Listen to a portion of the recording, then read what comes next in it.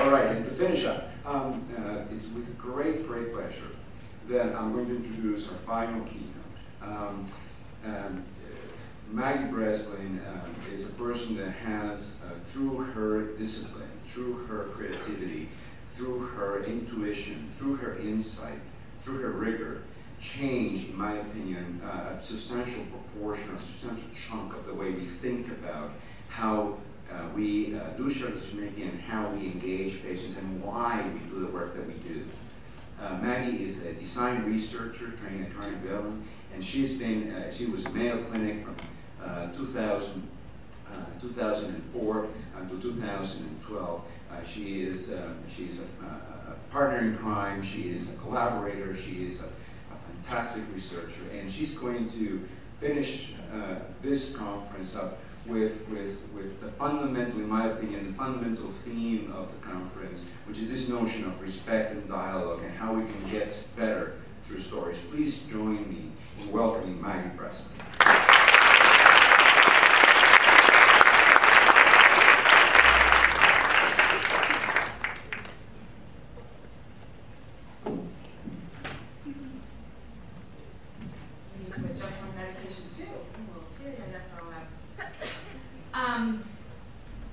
I'm so grateful to be here, and it's been an extraordinary couple of days. A month or so ago, when I finally kind of sat down at my kitchen table and was like, okay, I have to really put all the meat around on the bones for this talk, and it occurred to me, I said, oh, I don't know when am I speaking? And so I went online and I found the booklet and I start flipping through and I see that I'm the last speaker. And I was sitting there at my kitchen table and I was like, I am going to kill Montori. I cannot believe he put me at the end. And the anxiety immediately kind of started to rise. And I said, how am I supposed to, last speakers are supposed to summarize things and put exclamation points on themes and ideas, and last speakers are supposed to be really profound. And I was like, I have no idea what I could possibly have to say. And I tried to imagine, what would you want to hear, and what were you expecting to hear? And I was trying to put myself in your heads and realize that for a person that doesn't have a medical degree or a public health degree or a social science degree, that was an incredibly scary place to be. And the anxiety just kind of kept getting stronger and stronger. And at a certain point I said, well, you know, it occurred to me that everything that I was experiencing and kind of the anxiety and stress that I was feeling and this sense of wanting to imagine what you wanted and be able to give that to you, that had a lot of similarity with the clinical encounters and sort of the context that providers and patients kind of find themselves in. And it occurred to me that perhaps what I could use the talk for is to model a little bit more of the dialogue that we're trying to get happening in the clinical space between providers and patients.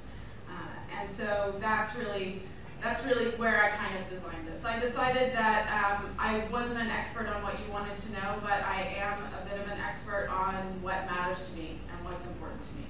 And what has kind of shaped my work in this field and those types of things. So it was kind of with that in mind that I decided to step back a little bit, and what I'm going to do is just walk you through some stories that are important to me and sort of meaningful to me for my work, and then I thought we could kind of open it up, and certainly if there are questions, I'm more than happy to answer questions, but I was thinking that it might be even more interesting here at the end of the conference to create a space for you to share back your own stories that shape your point of view and the place that you're kind of coming to and doing this type of work. And then maybe in that space in between what I share and what you all share, that maybe perhaps that's where we find something profound that we can all sort of take away and will shape the work that we do in the future. So one of the first stories I want to talk about a little bit is conversation. Conversation is clearly sort of something that has really sort of defined and honed the work that I've done in this space, and around shared decision making and really around care, I think in general. And for me, where conversation, the idea of kind of conversation came from is, and the sort of focus on it, is that it's something that we can see change in the world. It's a place where we can see the change that we're hoping that happens from the decision tools that we create or the communication tools that we create. And some of you may not necessarily know this, but you've seen the issue cards a lot in a number of different presentations while you've been here. And they're beautiful. I'm very, very proud of them, but they didn't come like that from our heads. They weren't the first thing that we created. The very first thing that we created actually looked like this, and you can imagine it was still cards, but it was a whole set of cards but around the different medications that we were offering. And we sort of jokingly call these baseball cards in our group because there's so many numbers and it looks like stats and sort of that sort of thing.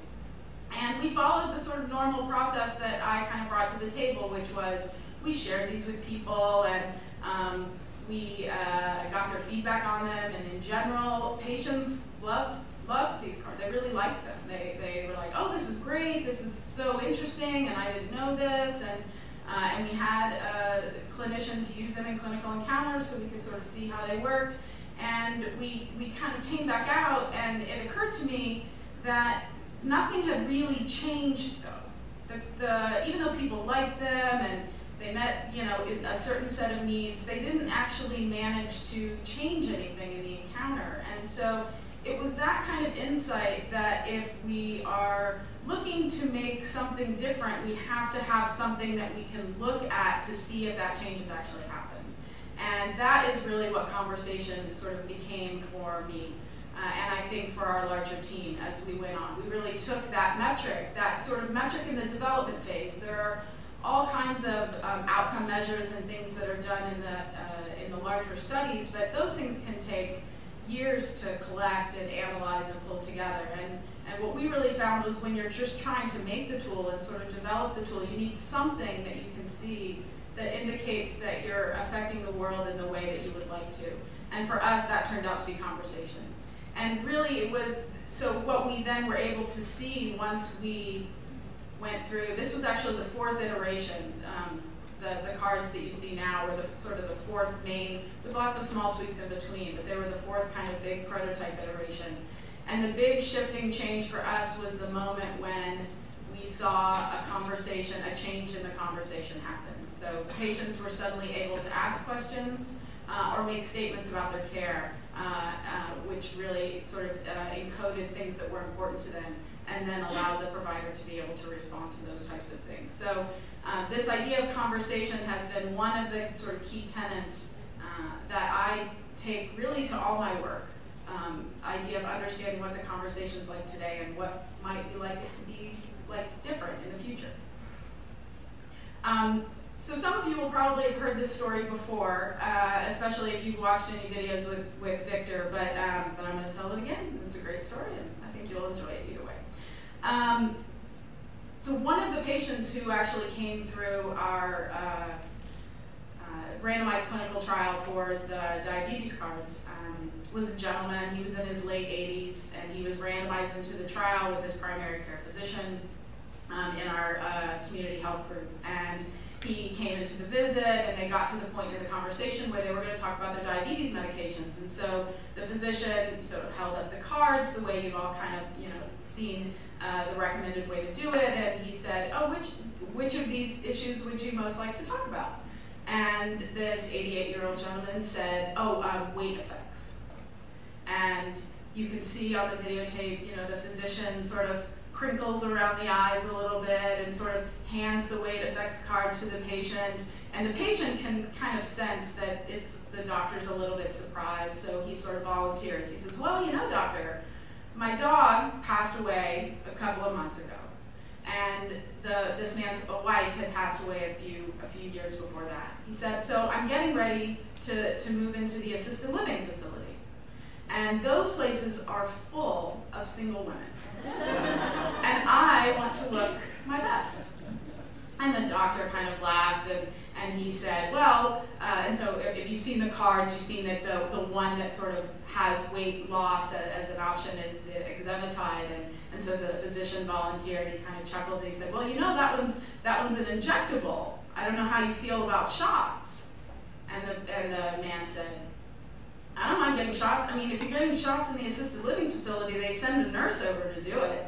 And the nurses are really cute. And so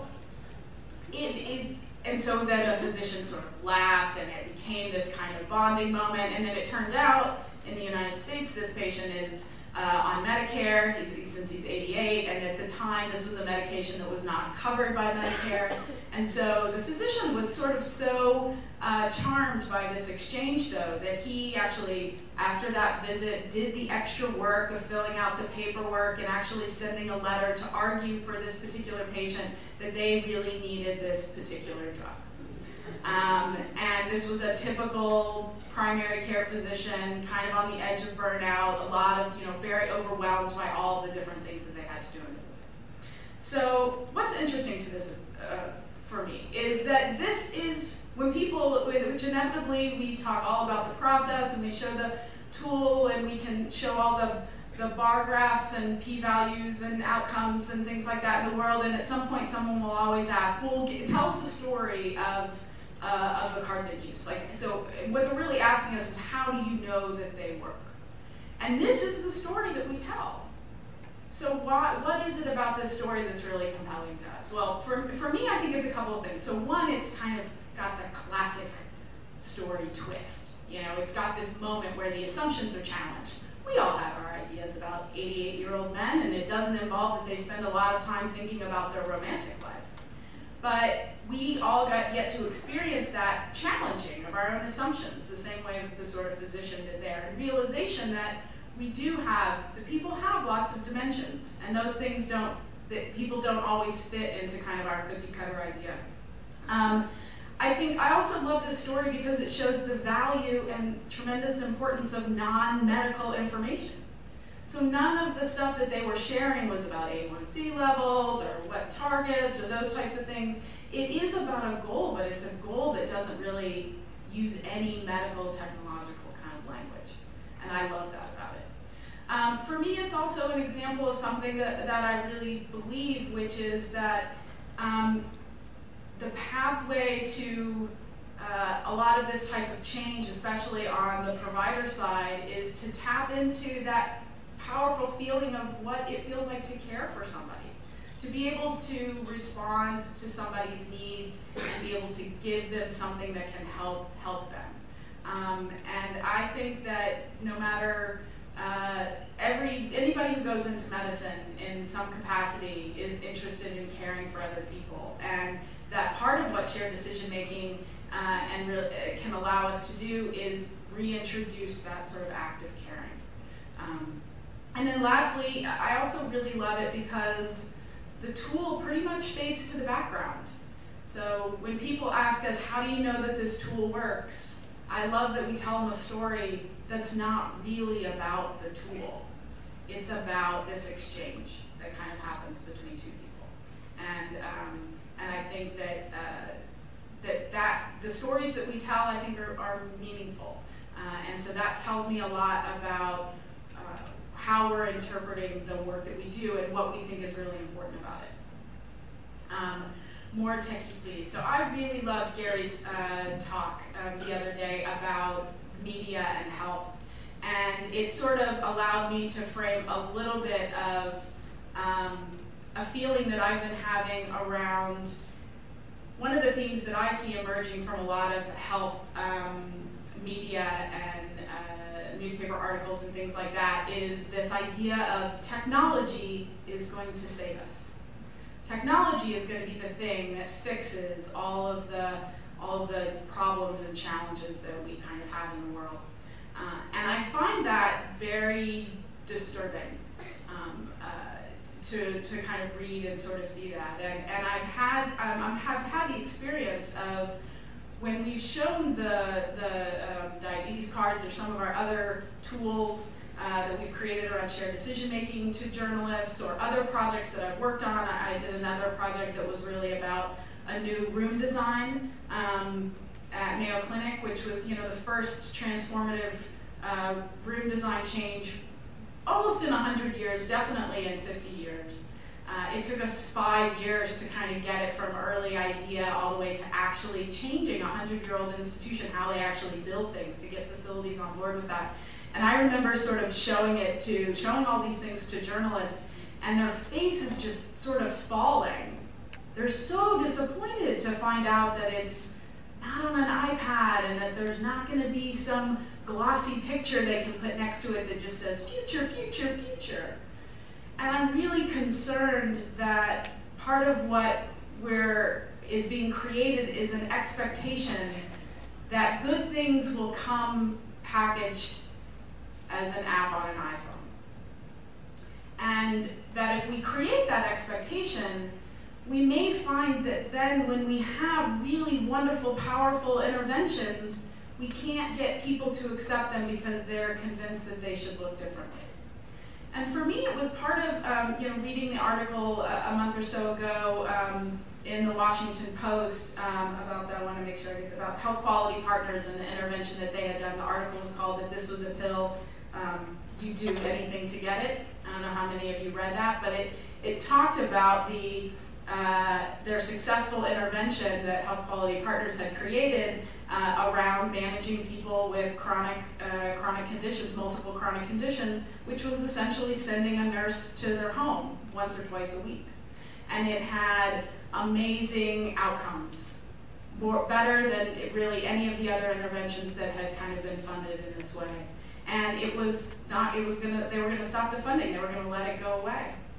And I worry that part of that is because in some level we just can't quite believe that sending a nurse to somebody's home, that's what the future looks like. And that concerns me. I'm scared because I think that getting people to kind of talk to each other is actually what a lot of this is going to look like. And that the technology may help us be able to do that, but it's a means to an end, it's not an end itself. Most difficult. So we've done a number of decision aids now, and I think that there's a lot to learn from the ones that are really hard and the ones where we just struggle to kind of make the conversation happen. And one of those stories comes from work we did in the preoperative clinic at Mayo Clinic. And the idea was that we wanted to be able to offer smokers who were coming through the preoperative clinic, so they were scheduled to have a surgery or a procedure of some kind, wanted to be able to offer them a tool that would give them a little bit more information about the value of quitting, or alternately, we had this idea of kind of like quit for a bit, which was quit for a little bit of period of time before and after your procedure and surgery, which would help with wound healing and sort of your overall recovery time. And if there is a version of a bloody battlefield in clinical encounters and shared decision making, I believe it's probably must be around smoking. Because we went into these preoperative clinic and everyone was so resistant to having this conversation. The providers, whether it was the nurses and the physicians, but certainly the physicians, and then the patients as well. And we struggled and struggled and struggled through iterations to try and come up with some key component that would have people be able to articulate what was important to them, to actually say out loud, I'm gonna keep smoking, or I'm interested in trying this quit for a bit, or I'm ready to try and quit for good. And one of the things that we realized, which really impacted me and sort of got me thinking about, this sort of next circle out from the work that we do in the clinical encounter and how do we begin to be able to take it to the larger system, was the realization that even if once we successfully managed to do it, to create a tool that would have people make a statement about where they were and what was important to them and what they were willing to do, and say that person, it really didn't matter what they chose, actually. Once they went into the hospital and were there for their surgery or procedure, because of protocols in that space, it would be as though the decision never happened. It wouldn't really be recorded anywhere. It wouldn't influence any of the other things that would happen. And a smoking, no matter what you said in this space, a smoking cessation, counselor would come and talk to you all over again about why you should quit smoking. And it was this real, I had this real empathy for the patients, for the sort of people in this kind of equation, that what it must feel like if you finally manage to work up the nerve to actually say what's important to you, and then to not have it heard. And then not to have it heard in terms of the actions that the larger kind of institution would take. And so that's really kind of stayed with me in terms of how do we begin to be able to impact those larger systems and create caring systems that are responsive when people finally manage to find voice and say what's important to them. And the last story I have is about my mom.